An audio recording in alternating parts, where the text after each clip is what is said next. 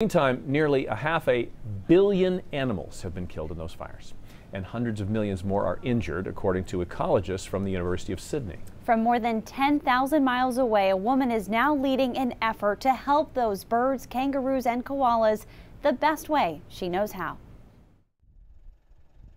The images from Australia are heartbreaking.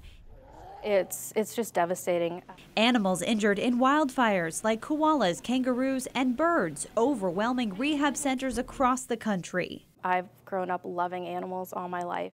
The Animal Rescue Collective Craft Guild putting out a call for action on social media. So this is a double strand and it needs to be done and it has people everywhere knitting, crocheting, and sewing. And then these will stay as like their main nest or their home.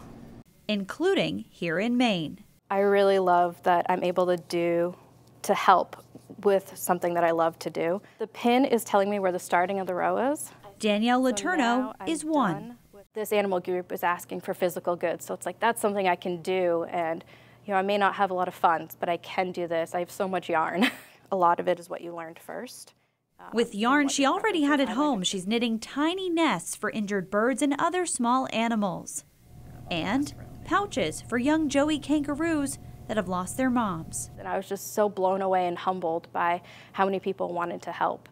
Thanks to the generosity of strangers through Facebook, she doesn't have to worry about paying for shipping just yet. And many more crafters are sending her their creations to send along to Australia too. That's the smallest size right there. Tiny supplies thanks to big hearts thousands of miles away.